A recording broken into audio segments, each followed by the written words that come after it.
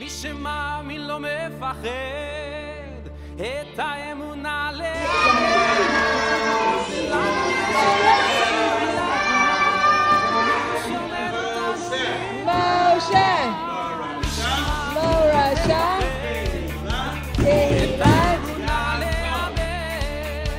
ולנו יש את מלך העולם, והוא שומר אותנו מכולם.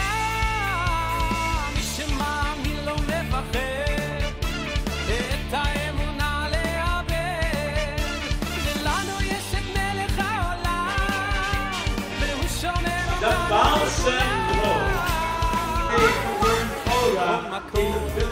כל הזמן יש לכולנו מגדול ועד קטן, יומים יפים וגם פחות, וביניהם תשובה לכל השאלות. יש אלוקים. As the war in Israel intensifies, officials are now increasing security measures here in Southern California and all around the country.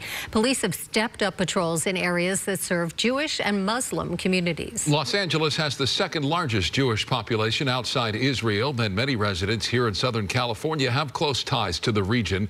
KTLA's Omar Lewis is live in the Fairfax district, where residents are supporting each other in the midst of the turmoil. Omar.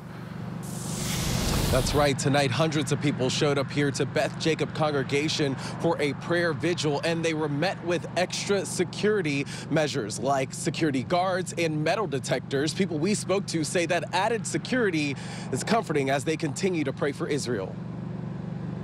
I couldn't sleep the past 2 nights. I did not sleep. I'm just praying. For Devorah Leah Wagshul, the conflict in Israel is deeply personal. My father was born in Israel. I went to school in Israel, and our heart is in the East.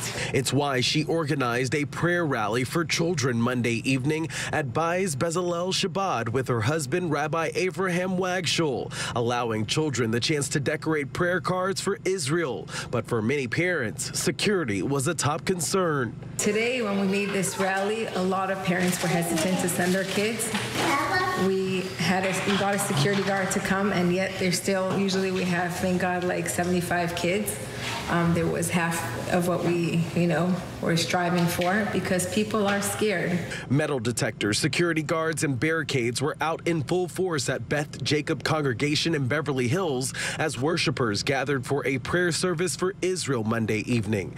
But for Rabbi Wagshul, he says there's only one way to combat that rise in hate crimes and violence. We can't chase away darkness with a stick. We have to chase away darkness by adding in light. Even small children here, they see their parents checking their phones, and everybody gets nervous, and it's very hard to shield the children from that. So we had the idea to have our regular Hebrew school classes today, but to do something which would give the children comfort and feeling of empowerment, that even though they hear all this sad news, that they can do something, they can make a difference. Because, we can't chase away darkness with a stick. We have to chase away darkness by adding in light. And so we made a little prayer card.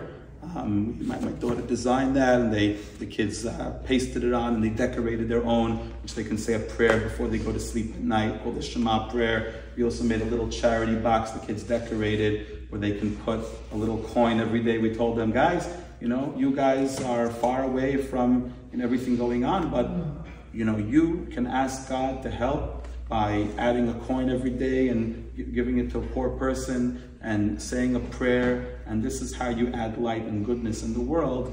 And this is a way that we combat terror. Instead of being terrorized and being scared, we add in goodness, we add in happiness and joy.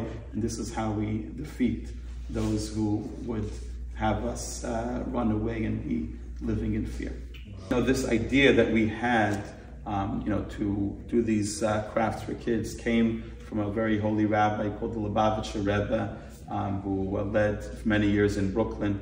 And 50 years ago, during the Yom Kippur War, the famous Yom Kippur War in Israel, he actually led by example and gathered together large groups of children for prayer and for charity and for good deeds. And he told the world, for everyone who listened, is that this is the way forward. Yes, Many people of all faiths, Jews, non-Jews, whatever faiths they are, wherever they live, are looking at events and saying, oh my gosh, is this world fixable?